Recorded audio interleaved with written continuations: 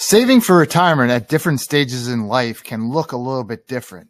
And today we're going to talk about what things you should consider early in your career, mid-career, late career, and even when you retire. So let's get right into this topic. My name is Moran. If this is the first time you're listening or watching, I'm the host of the Red Barn Financial Podcast. I'm a financial advisor here in Middle Tennessee, where I help my clients locally as well as nationally, virtually. So let's talk about this. So the most important thing to do, and you've probably heard this plenty of times, is to start as soon as you can, because the younger you are, the value of compounding is huge. And so if you think about it, even a small amount of money early that can sit and grow, earn interest, earn dividends, and just watch the growth over the course of, say, 30 or 40 years is so much better than a lot of money with only a couple of years to grow. So the key is to really get started. If you're just getting out of school and you're starting your first job, or maybe you're early in your career, you haven't started yet, but you're saying, yeah, this is something I really need to do, absolutely encourage you to get started right away. Now, early in your career, you're probably earning much less than you're going to make later on in your career. And so when you have a low amount of income, then you're more likely to want to go for a Roth when it comes to your work 401k or when it comes to saving on your own. Why? Because if you're in a lower tax bracket, then the tax deduction isn't as valuable to you. And Roth is actually after tax money. So basically you take the money, you don't get a tax deduction in the year that you're putting the money in, but that money gets to grow for the rest of your career. And when you take that money out, then you don't have a tax implication to it. You get to take it all out tax free. So if you're not really getting much of a tax deduction anyway, because you're not making a lot of money, or maybe you're in the 12% or even 10% tax bracket, or maybe you're a small business owner and you're not making a lot of money yet. And in that case, then by all means, you definitely want to consider the Roth, because the benefit of the tax deduction is not that much to you. But how much do you want to put in? A lot of people, minimum, if you're working for a job that has a match, you want to minimum put in the matching amount. So if you put in 6%, let's say, and the company matches another 6%, then you've just got 12%. So that's huge. A lot of companies aren't offering a Roth option, but if they do, again, early in your career, you might want to do that.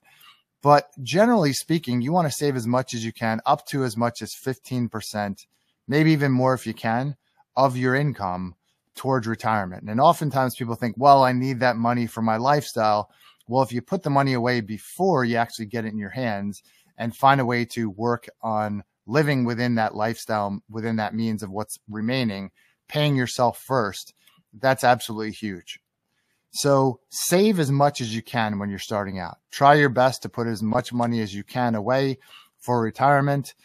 Because only later on you're going to find, yes, your income goes up, but as you get married, you have family responsibilities, kids going to school, and all the things that are involved, if that's your lifestyle path, you're going to find that it's going to be valuable to save as much as you can early.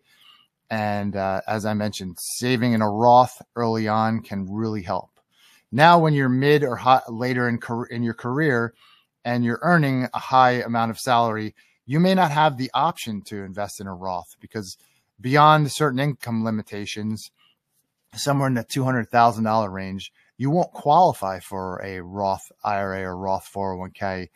And so potentially maybe the Roth 401k, but the Roth IRA for sure, you won't necessarily qualify for, depending on whether you're single or married, $150 to $250,000 ish.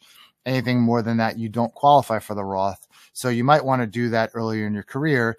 And then later on, let's say you're making $300,000, $400,000, $500,000 a year, then that's where the tax deduction might make sense. And you might say, okay, well, I want to put in as much money as I can into my work plan.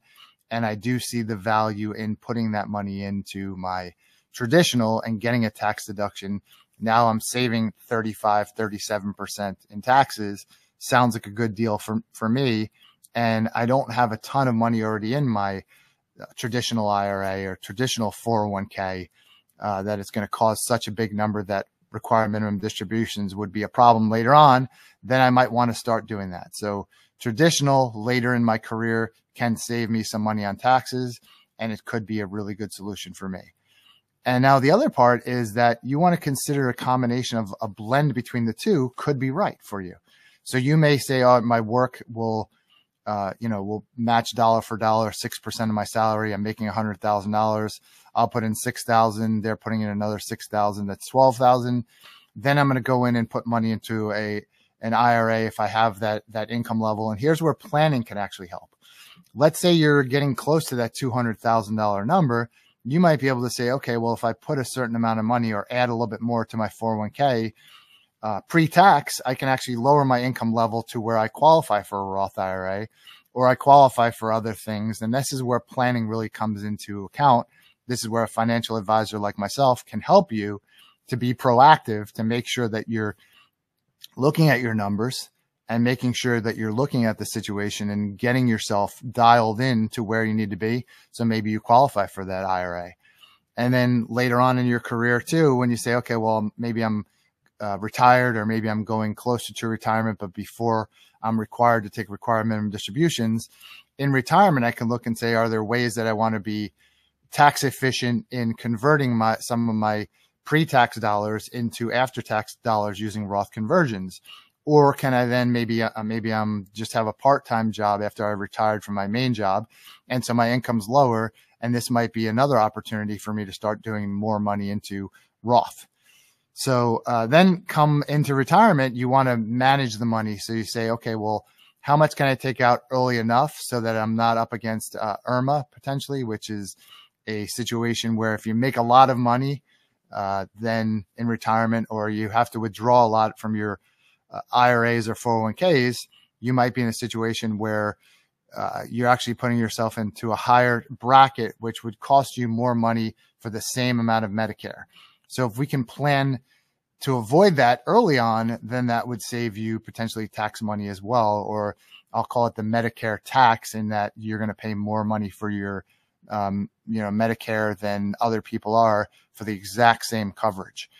And then also, depending on how much money you make in retirement, and it doesn't mean that you have a job, it could mean the amount of money that's coming out of your retirement plans, you may have some portion or up to 85% of your Social Security taxable. And there could be a way through planning that we can actually lower that number and make less of that money taxable earlier on, so that when you get to the Social Security years, you may not have to worry about that and or pay less money in Social Security, taxes on your Social Security, by taking some of that out sooner. So those are some of the strategies that when you're working hand in hand with a financial advisor, you can put into play. So if that's something that sounds interesting to you and you'd like to have a deeper conversation about that, by all means, reach out. Share this information with others. Share this podcast with other people. Subscribe, like, share. That helps this podcast, helps it get in front of more people to share this information. That would be really helpful to them. So thank you so much for listening to this episode of the Red Barn Financial Podcast. Go back and listen to some other ones, and we'll see you in the next episode.